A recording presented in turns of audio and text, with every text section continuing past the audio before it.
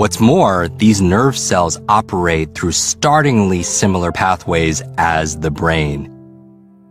In 2010, neuroscientist Diego Bojorquez of Duke University discovered that the enteroendocrine cells of the gut had foot-like protrusions that resembled the synapses that neurons use to communicate.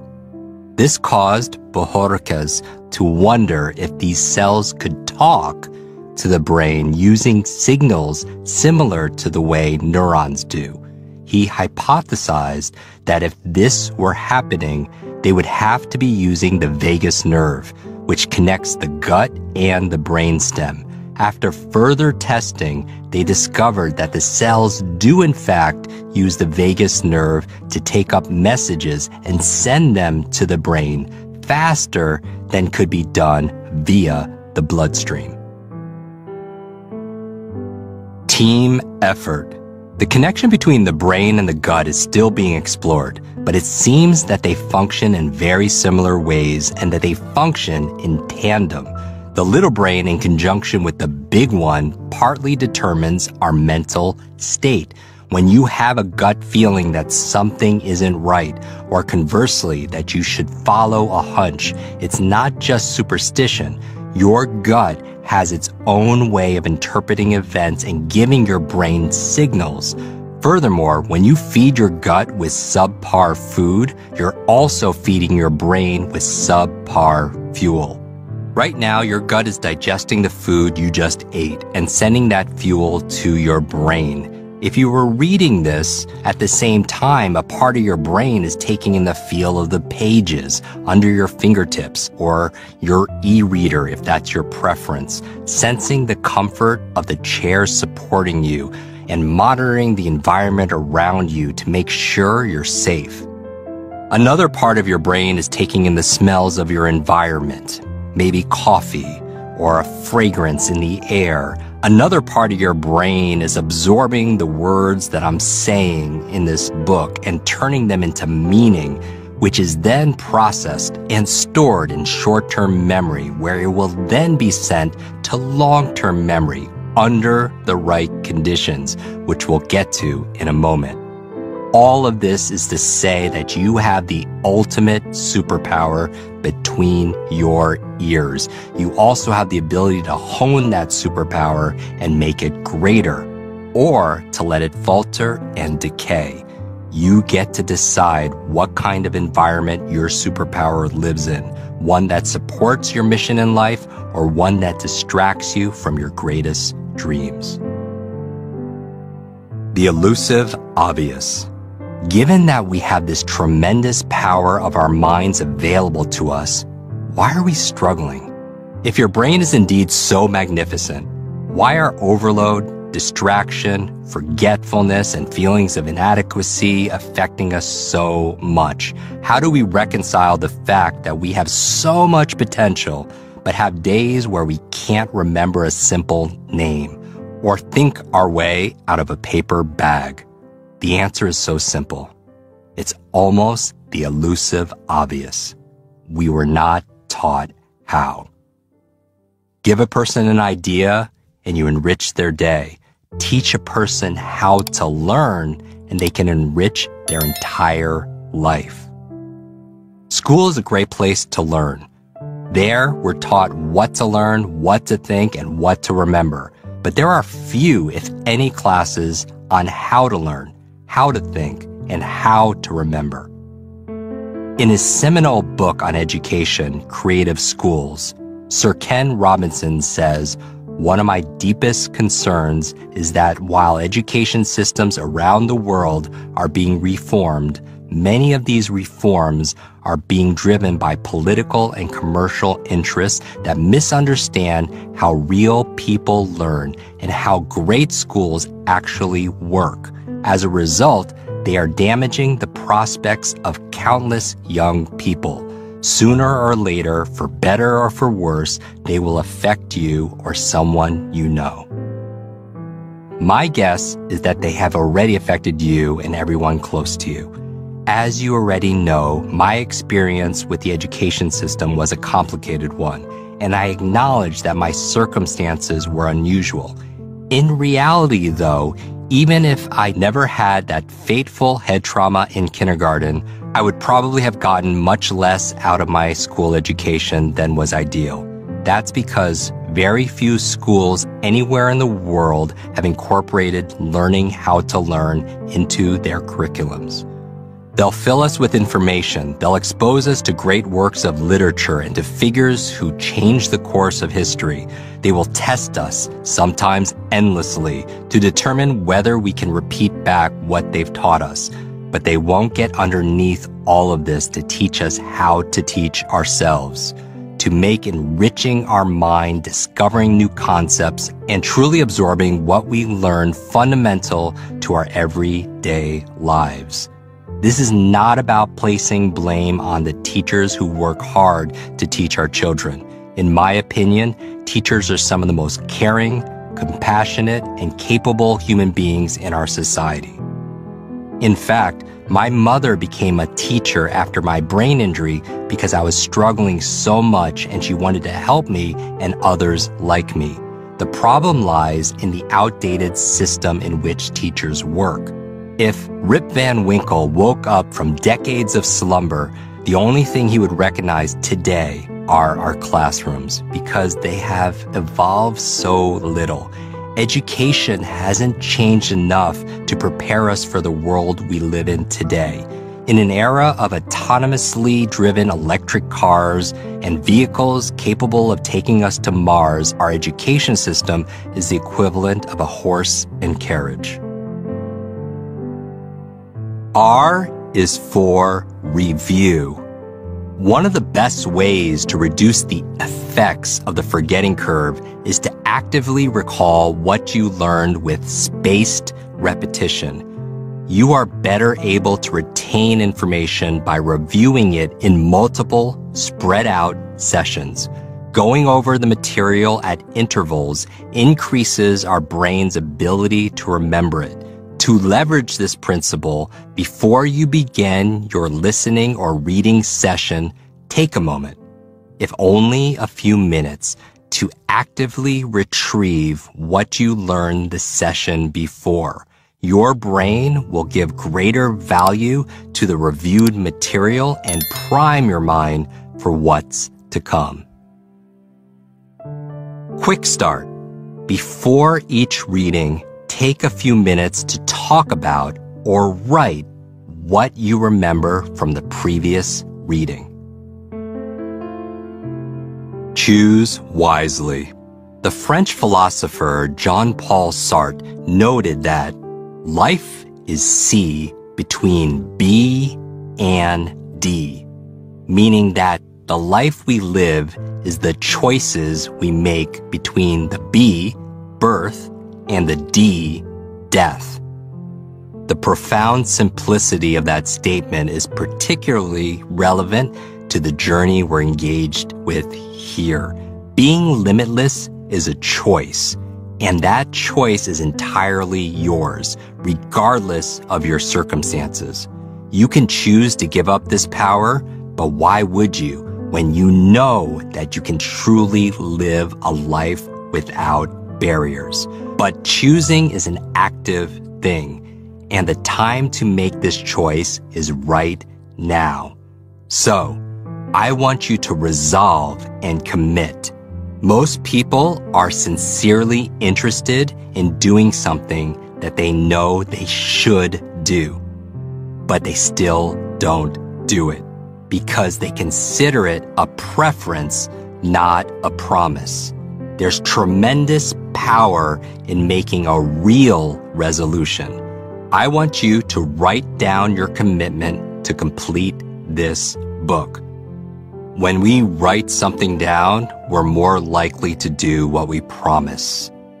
So right now, if you haven't already, go to limitlessbook.com/resources and download and print your commitment page. If you want extra points, take a photo of your signed promise and post it on social media. This will be your public resolution to help you stay accountable. Tag me at Jim Kwik, Kwik, hashtag limitless book so we could cheer you on. Here's your commitment. Repeat after me. I, your name, commit to reading this book in 10 to 25 minute increments until it is finished. I commit to focusing by forgetting my prior understanding, distractions, and limiting beliefs of what is possible. I commit to being active in the process. I will do all the quick start exercises. Take notes, highlight, and practice. Asking myself relevant questions as I read. I commit to manage my state of being as I read. Checking in regularly with my energy levels and being proactive in adjusting my motivation as needed. I commit to teaching what I learn to others, so we may all benefit. I commit to entering my reading time in my calendar, because if it's in my schedule, I will do it. I commit to review what I've already learned, so I can remember it better before moving on to something new. And finally, I commit that even if I mess up with any of the above, I won't beat myself up. I'll get back at it and do my best. Yes, I am ready to be limitless. The questions are the answer. Have you ever read a page in a book, arrived at the end, and could not recall what you just read? You may even reread it, only to forget it again. I don't want you to experience this while you are reading this book. So why do you think it happens? The answer is you're not asking the right questions. Questions, in fact, are the answer. Every second, your senses gather up to 11 million bits of information from the world around you. Obviously, if you try to interpret and decipher all of them at once, you'd be immediately overwhelmed. That's why the brain is primarily a deletion device. It's designed to keep information out. The conscious mind typically processes only about 50 bits per second. What makes it through the filter is determined by the part of the brain called the reticular activating system, or RAS for short. The RAS is responsible for a number of functions, including sleep and behavior modification. It also acts as the gatekeeper of information through a process called habituation, which allows the brain to ignore meaningless and repetitive stimuli and remain sensitive to other inputs. One of the ways to guide the RAS are the questions we ask ourselves. These tell that part of our brain what is important to us. Let's take my younger sister's birthday as an example. Years ago, my sister kept sending me postcards, pictures, and emails of pug dogs. You know, the ones with the mushy faces and the bulgy eyes. They're very docile. You can dress them up as ballerinas and they won't care. Of course, I wondered why she was sending me photos of pugs.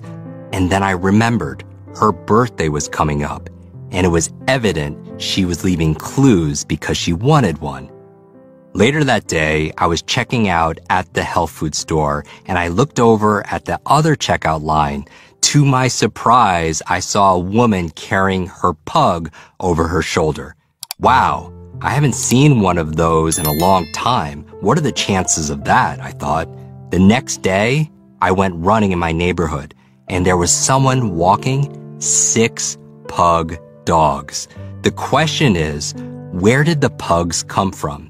Did they just magically appear? Of course not. They were always there. But in the flood of stimuli, I had never paid attention to them before. Once pugs broke through my awareness, I started seeing them all over the place. Have you had an experience like this? Maybe it was a specific kind of car or outfit that magically began appearing everywhere. In an interview with media personality Jeannie Mai, we compared this effect to how your favorite social media platform starts showing you more posts based on past expressed interest. The site you're on knows this because of what you clicked, liked, or watched before. Your RAS is like that site's algorithm. It shows you more of what you express interest in, and it hides the things you don't engage in. F is for forget. The key to laser focus is to remove or forget that which distracts you. There are 3 things you want to forget, at least temporarily. The first is what you already know. When learning something new, we tend to assume we understand more than we do about that subject. What we think we know about the topic can stand in the way of our ability to absorb new information. One of the reasons children learn rapidly is because they are empty vessels. They know they don't know.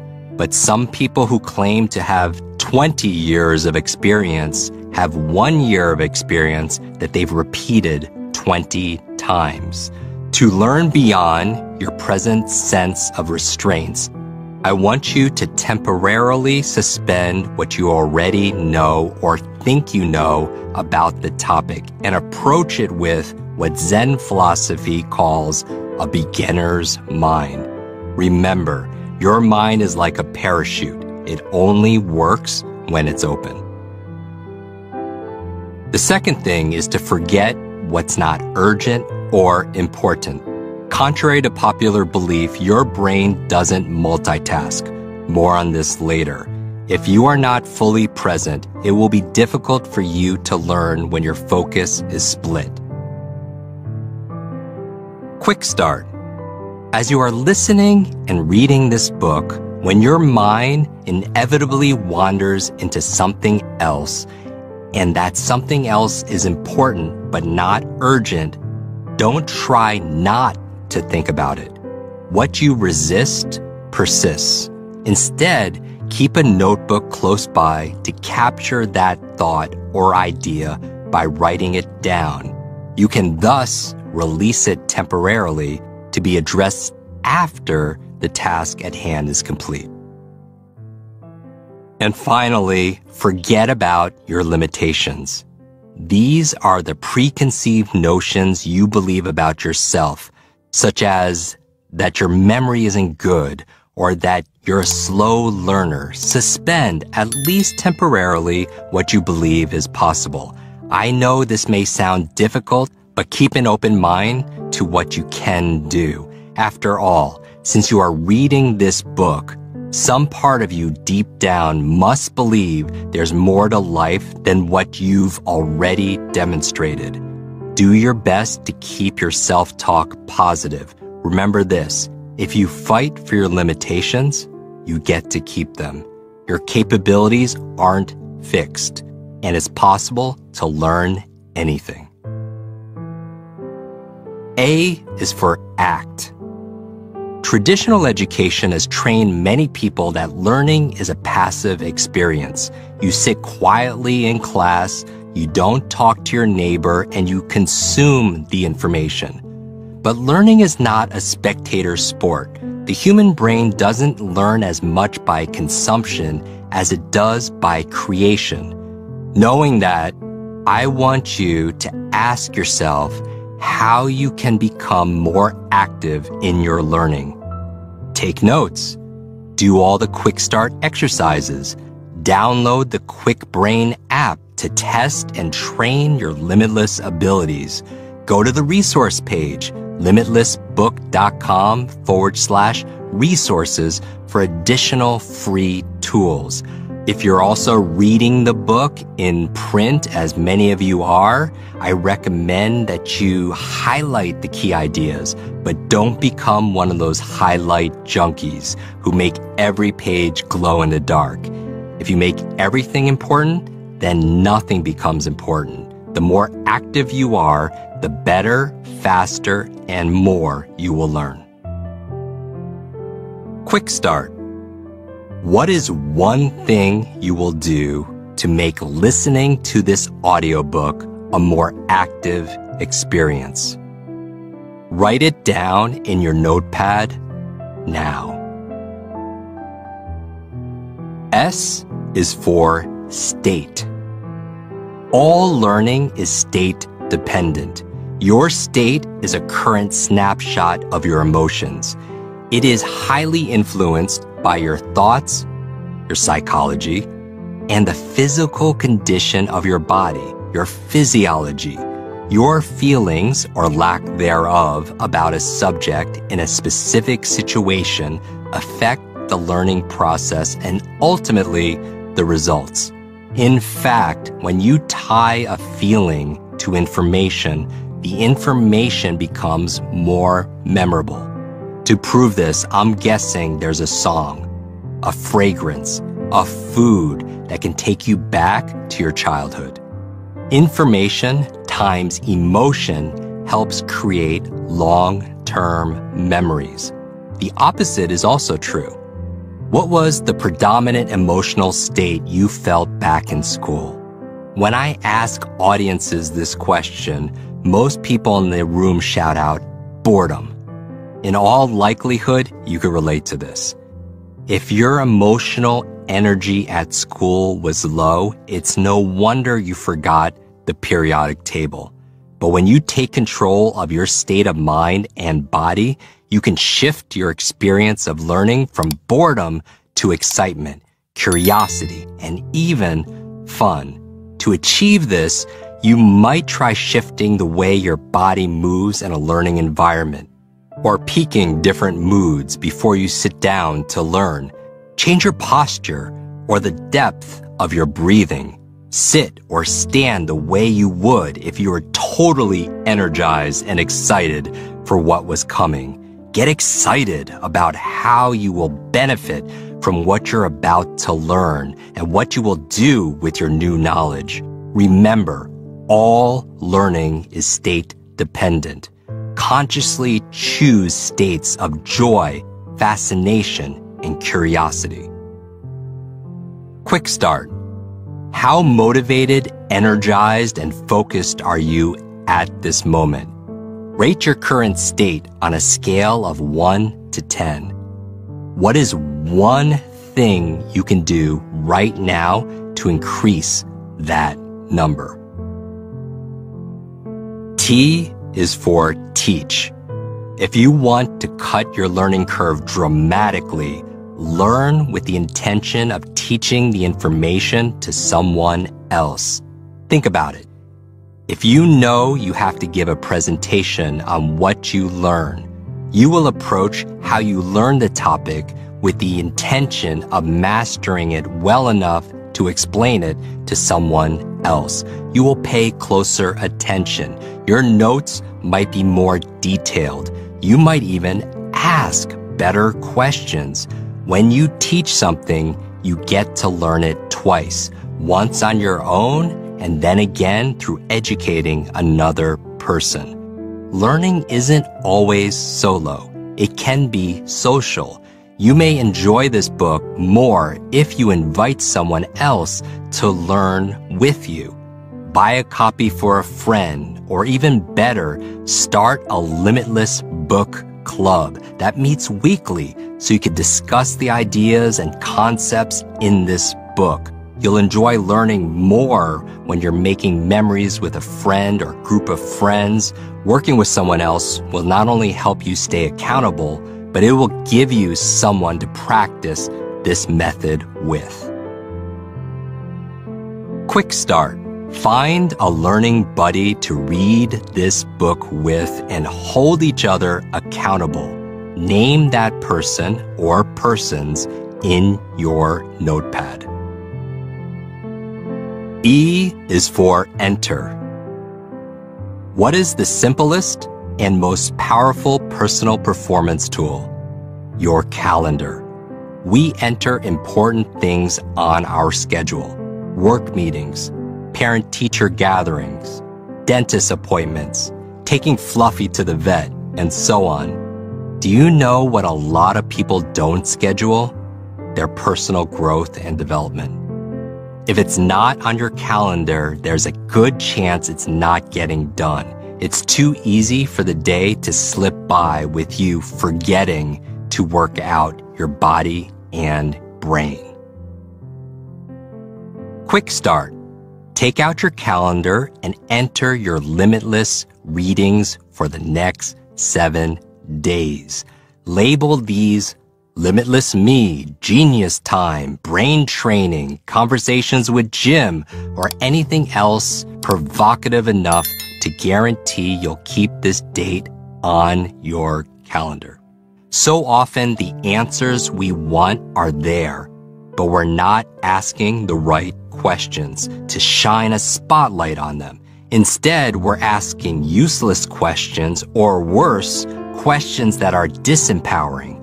Why am I not smart enough? Why am I not good enough? Why can't I lose weight? Why can't I find the person I'm meant to be with? We ask such negative questions, and then those questions give us evidence, or pugs, as answers. The human mind is always generalizing in order to make sense of the world. Here, there, everywhere, we can find evidence to confirm our beliefs. Thinking is a process of reasoning through something, during which we ask and answer questions. You may be asking, is that true? See, you had to ask a question. While we have tens of thousands of thoughts a day, we have one, maybe two, dominant questions we ask more than others. As you can imagine, these questions direct our focus, which directs how we feel and how we consequently spend our lives. As a thought experiment, imagine someone whose most frequent question is, how do I get people to like me? You don't know their age, career, or what they look like, but you know more than you probably realize. What do you imagine their personality is like? You don't need to know much to guess that they are a people pleaser. They're indirect in expressing their needs, and they're not authentic about how they feel or think in any given moment. Someone who is constantly asking themselves how to get people to like them can never truly be their true self, because they will always be molding themselves to the preferences of the people around them, even if they're not aware of it. You know all this information about them, and you only know one question they ask themselves. What do you think is your dominant question? Your dominant question. When I felt my brain was broken, I loved to escape into the world of superheroes, comic books, Dungeons and Dragons.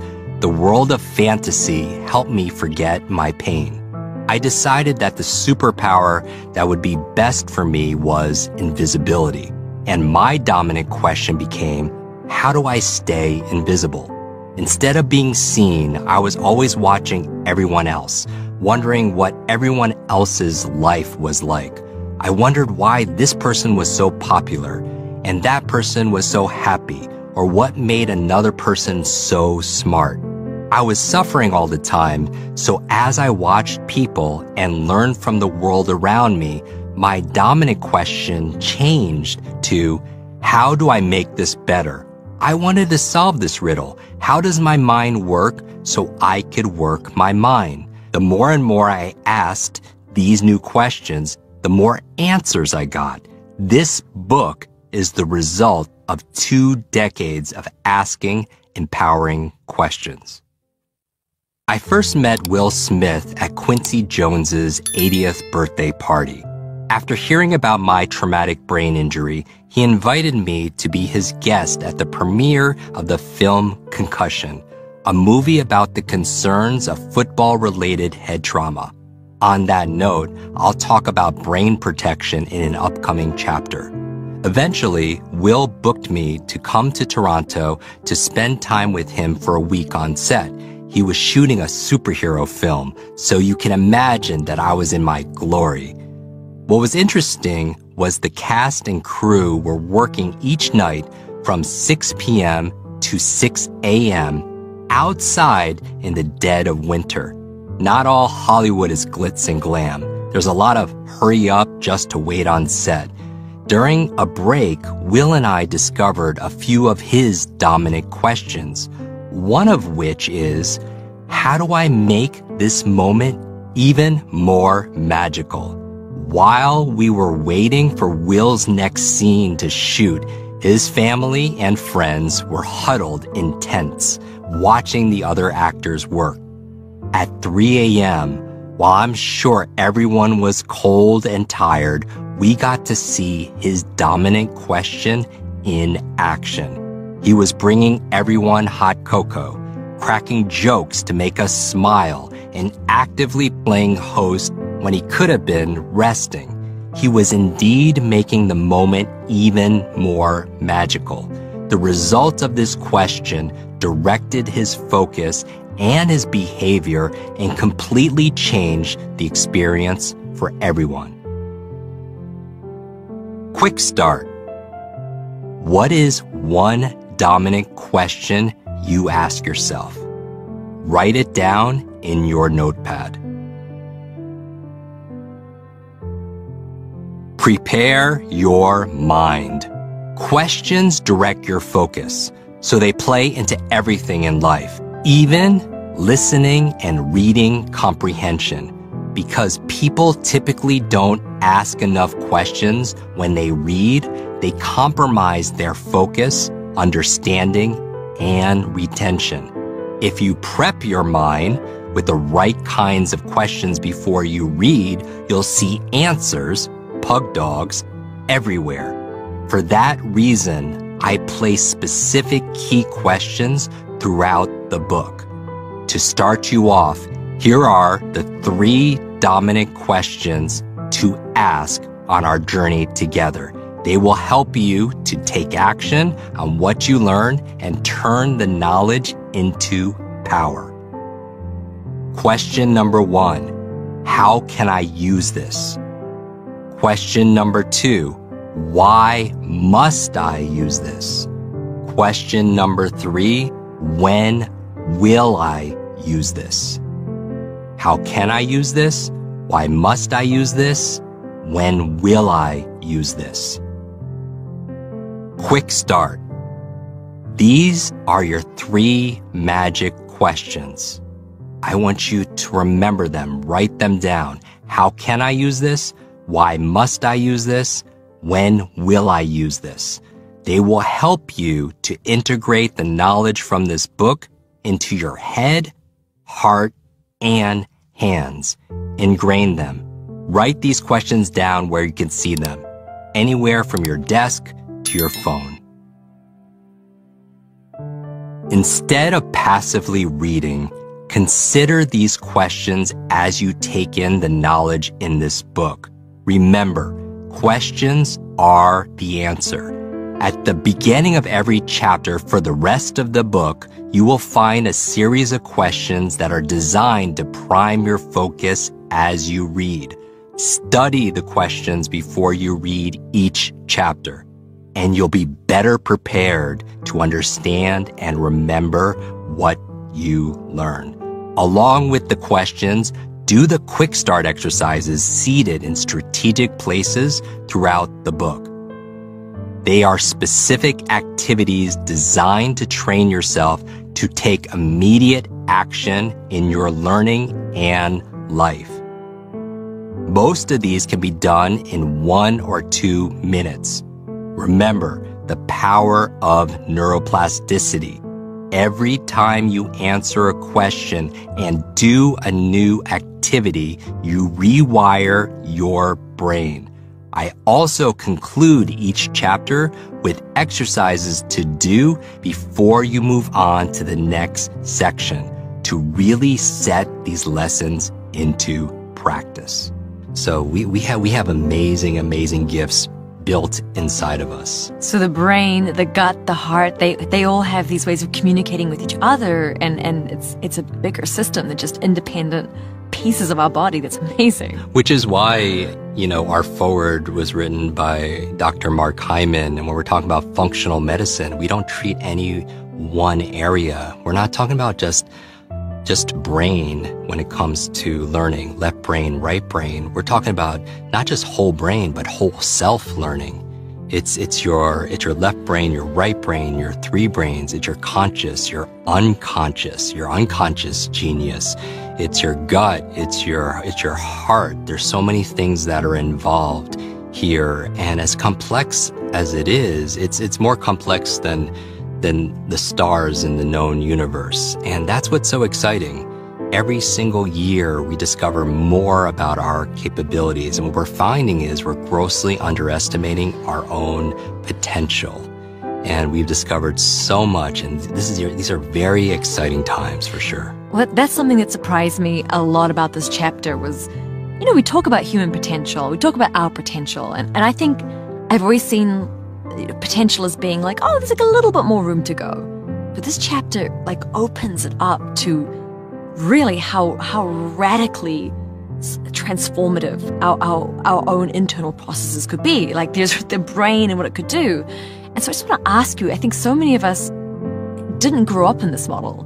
We grew up in the model of, oh, an old dog can't learn new tricks. That's just the brain I've got. Really limiting beliefs about our own capacity. If you could give everyone who's listening to this book right now the most empowering possible belief about their brain, what would it be? I'm glad you brought that up, because in part 2, when we talk about limitless mindset, we are actually going to uncover and decode the 7 lies that we tell ourselves about our potential, about our brain. But not only that, I'm going to give you a 3-step formula to take a disempowering belief, like genius is born as opposed to being made, or that we use only 10% of our brain, or some of these disempowering beliefs, and we're going to turn them into empowering beliefs, because all behavior is belief driven. So if you had to give us a little preview now, one belief to hold as we go forward and start learning from your book, what would it be? I think the meta belief here is that there are no limits, that our intelligence is not fixed like our shoe size, that regardless of your age, your background, your career, your education level, your financial situation, your gender, your personal history, your IQ, your potential is not set. And that's the most exciting thing. When we're talking about neuroplasticity, your brain is the ultimate adaptation machine. And it responds just like your muscles do to stimulus. When you work it out, it gets stronger. And your brain is the same way. So you absolutely can teach a dog new tricks. That's so exciting. And I know in this book, you're going to teach us a lot of, what we're going to learn. But of course, so important, like you were teaching us before, how we learn. That's so exciting. And now I'm really excited because, of course, you are teaching us so much of what to learn too, but really importantly, teaching us how to learn. So let's get to that now. Chapter 4, How to Read and Remember This and Any Book. Your time is one of your greatest assets. It's the one thing you can't get back. As your brain coach, I want you to get the greatest results and return on your attention. So here are some recommendations on how to get the most out of this book. You could apply this advice towards practically anything you want to learn and read. Let's start with a question. Have you ever read something only to forget it the next day? You are not alone. Psychologists refer to this as the forgetting curve. It is the mathematical formula that describes the rate at which information is forgotten after it is initially learned. Research suggests humans forget approximately 50% of what they learn within an hour, and an average of 70% within 24 hours. Here are a handful of recommendations that will help you stay ahead of the curve. Later, I will share advanced strategies to accelerate your learning and retention in the sections on study, speed reading, and memory improvement. Research suggests that our natural ability to concentrate wanes between 10 to 40 minutes. If we spend any longer on a given task, we get diminishing returns on our investment of time because our attention starts to wander. For that reason, I suggest you use the Pomodoro technique, a productivity method developed by Francesco Cirillo based on the idea that the optimal time for a task is about 25 minutes, followed by a 5-minute break. Each 25-minute chunk is called a Pomodoro. As you read or listen to this book, I suggest that you read for 1 Pomodoro and then take a 5-minute brain break before continuing. When it comes to learning, the Pomodoro technique works for reasons related to memory, specifically the effect of primacy and recency. The effect of primacy is that you're more likely to remember what you learn in the beginning of a learning session, a class, a presentation, or even a social interaction. If you go to a party, you might meet 30 strangers. You're most likely to remember the first few people you meet, unless you've been trained to remember names with my method, which I'll teach you later in this book. The effect of recency is that you're also likely to remember the last thing you learned, more recent. At the same party, this means that you'll remember the names of the last few people you met. We've all procrastinated before a test, and then the night before the exam, sat down to cram as much as possible without any breaks. Primacy and recency are just 2 of the many reasons cram sessions don't work.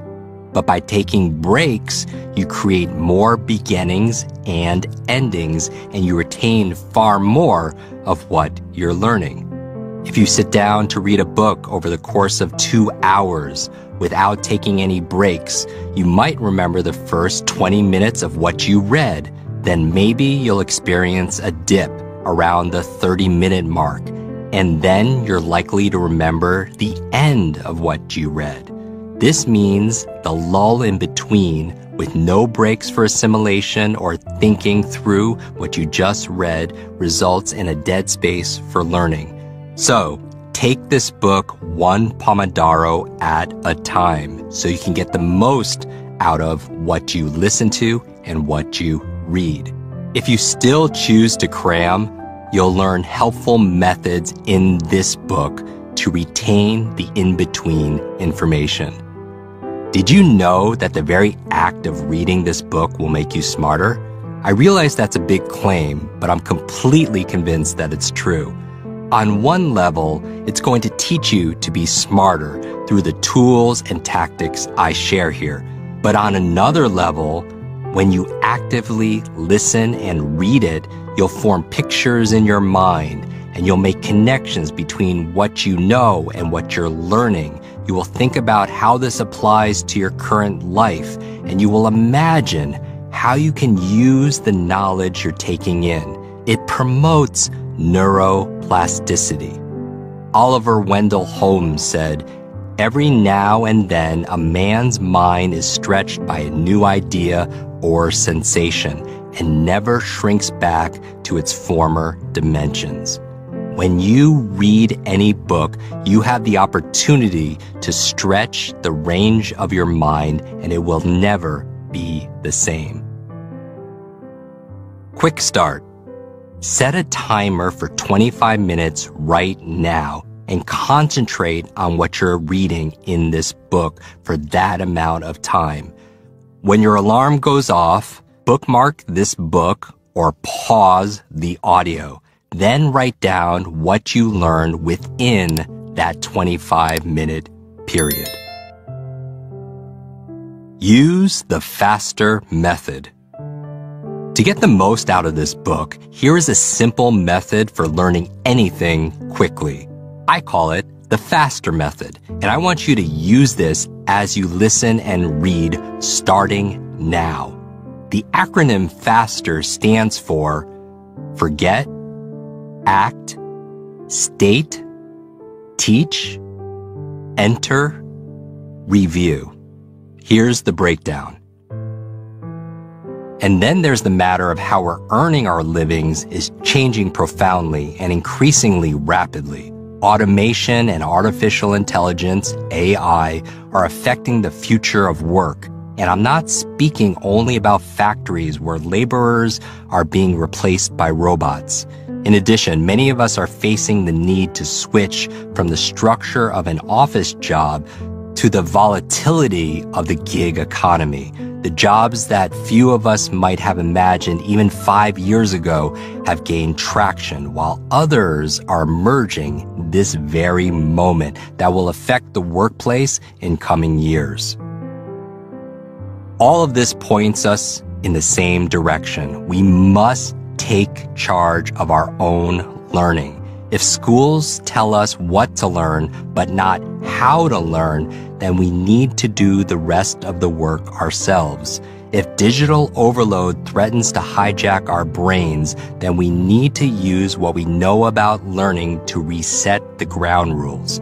If the workplace is evolving with so much rapidity that we can never be sure of what work will mean to us tomorrow, then only by taking complete control of our learning can we truly be prepared for an unknowable future.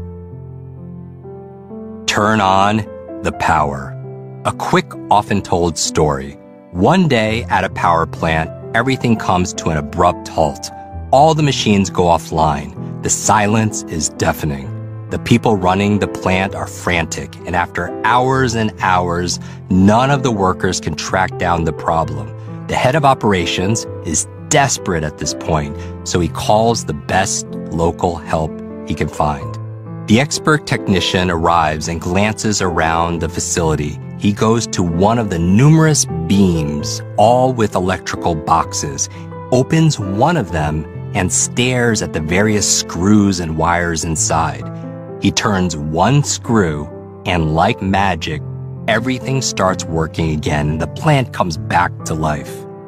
The head of operations is so relieved. He thanks the technician and asks him what he owes him. The technician says, $10,000. The head of operations is shocked. $10,000? You were here just for a few minutes. You turned one single screw. Anyone could have done that. I need an itemized bill, please. The technician reaches into his pocket, pulls out a notepad, scribbles a few seconds, and hands the other man the bill. The head of operations reads it and immediately pays him. The bill read, turning screw, $1. Knowing which screw to turn, $9,999. The lesson of the story, it's not that you have a screw loose. The story illustrates two things. The first is how much added value a limitless mind can offer you and others. We've entered an expert economy in which brain power trumps brute strength, where what you have between your ears is the greatest wealth-creating asset. There's those who know and those who don't know. And that applied knowledge is not just power, it's profit. Your ability to think, solve problem, make the right decisions, create, innovate, and imagine is how we add value. The faster you can learn, the faster you can earn. And that takes us to the second lesson. That one screw made all the difference. I've mentored and coached some amazing minds, and you don't have to be a genius to see genius leaves clues. One of those patterns is that elite mental performers filter and focus for those handful of screws that make all the difference and turn everything else on. This book is filled with many of the behaviors, tools, and strategies I've discovered to give you the maximum results and rewards for your effort. The world is throwing more challenges at you than ever before, and there's every indication that those challenges will continue to increase. At the same time, there is more to be gained from having a finely tuned brain than ever before. And you know now that you have more than enough potential to meet any challenge. But it's going to require taking control of your learning. It may seem as if it would take superhuman capabilities to keep up with the demands of our current reality, but you already have a hidden superpower, your brain. You may not be able to shoot webs from your hands, but you have something far better, the neural webs in your head. That superpower plant of a network between your ears is your greatest gift and greatest advantage. All we have to do is upgrade your brain the same way you upgrade your phone. How do you install new software into your brain? One of my favorite ways is what you're doing now. It's called reading. What a wonderful window into this incredible brain that we have. That's amazing. And so surprising about the second brain, the gut. Right. And so you've talked about the brain and the gut, and I've often heard you sometimes mention like the heart. What role does the heart play in all this? So it's interesting because the heart also has neurons. And so I always tell people that if they want to improve their self-esteem overnight, just study your body. Your body is this incredible genius and this incredible superpower. Your brain and your heart, they work together to produce emotions, right? Your heart actually contains neurons similar to those in your brain, and your heart and your brain are very closely connected, and they have this symbiotic relationship. Because your heart and your brain are so connected, your brain's autonomic nervous system signals your heart to pump its oxygen-rich blood, and your heart responds by delivering blood to your entire body, including your brain. Your brain is only about 2% of your body mass, but it requires 20% of its nutrients. When we're talking about the gut, that's why we do a whole section in this book on the best foods for your brain, and what you nourish flourishes. And so thinking about your brain like the roots, you're giving it the best foods ever so it could be absorbed to go up to your brain. And so research, we've discovered more in the past 10 years than the previous 1,000 years. The heart is an information processing center. It can learn, it can remember. When people say they have heartache, when we're talking about emotions, I always tell people that information by itself is forgettable, but information combined with emotion becomes more of a long-term memory. The areas of our brains like the amygdala, the thalamus, the hypothalamus. So as your heart is processing different stimuli, it actually acts independently of our cranial brain and actually also connects and sends signals to the key areas of our brains, such as the hypothalamus, such as the amygdala, which helps to regulate our perceptions and our emotions.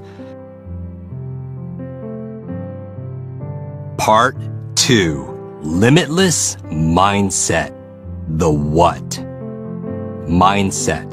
Noun. The deeply held beliefs, attitudes, and assumptions we create about who we are, how the world works, what we are capable of and deserve, and what is possible. The first element of the three-part limitless model is mindset, which is the mental attitude or disposition that predetermines a person's responses to and interpretations of situations. Mindset is made up of beliefs, assumptions, and attitudes we hold about ourselves and the world around us. All behavior is driven by belief. So before we address how to learn, we must first address the underlying beliefs we hold about what is possible. We're not born with pre-installed mindsets about what we're capable of achieving. We learn these fixed and limited ways of thinking from the people in our lives and the culture we experience growing up. Think of a young elephant tied to a stake in the ground. When it's a baby, the elephant isn't strong enough to pull the stake up, so it eventually stops trying because it learns the effort is futile. As the elephant grows, it gains more than enough power and strength to pull out the stake, but it remains tied up by something as inconsequential as a rope and a flimsy piece of metal because of what it learned as a baby. In psychology, it's called learned helplessness. Most of us behave like that elephant. At some point, we had an experience that gave us an impression of what we're capable of, and our belief about our potential has been set ever since. But just as helplessness is learned, it's just as possible to learn to be limitless. In this section, you're going to learn about the 7 lies we've been taught about our potential and how to replace them with new beliefs. I use the term lie intentionally. In this case, LIE is an acronym for Limited Idea Entertained. If you are like the vast majority of people out there, you are entertaining ideas about yourself that define you as something less than what you truly have the potential to achieve. You're giving these ideas energy and allowing them to take residence in your mind, but they're really nothing but BS. In this case, an abbreviation for belief systems. Over the coming chapters, you will discover where these lies come from, how they imprison you, and what you can do about it. And keep asking yourself this question: how many of my perceived constraints are nothing more than lies and BS? I think you're going to be stunned with the answers, and that these answers are going to be liberating. A quick story before we get going. One of the most cherished friendships of my life was the one I shared with Stan Lee. As you know, Stan's Marvel creations helped me through some of the biggest challenges of my life when I was younger. And they continue to be a nonstop source of inspiration to this day. My conversations with Stan were always engaging and very often illuminating. I remember one such conversation when we were in a car together on our way to a dinner. Stan looked resplendent in his suit with a bold Spider-Man tie, and I was inspired to ask him something I've always wanted to ask. Stan, you've created so many great characters over the years, like Avengers and X-Men. I said, who's your favorite character? He didn't even hesitate a second. Iron Man, he said. And who's yours? I pointed to his tie. That would be Spider-Man. Stan nodded and said, with great power comes great responsibility. That's so true, Stan. And the opposite is also true. With great responsibility comes great power. He seemed to like that, which tickled me to no end. But while I've never phrased it in that way before, I realized that I was voicing one of the key tenets of the limitless mindset. When we take responsibility for something, we are imbued with great power to make things better. That's what a limitless mindset is all about. Our background and circumstances may have influenced who we are, but we must be accountable for who we become.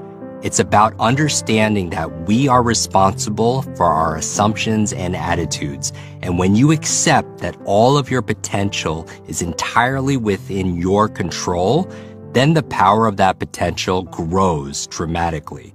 So, superhero, let's get started on unlimiting your mindset. And as Stan would say, Excelsior!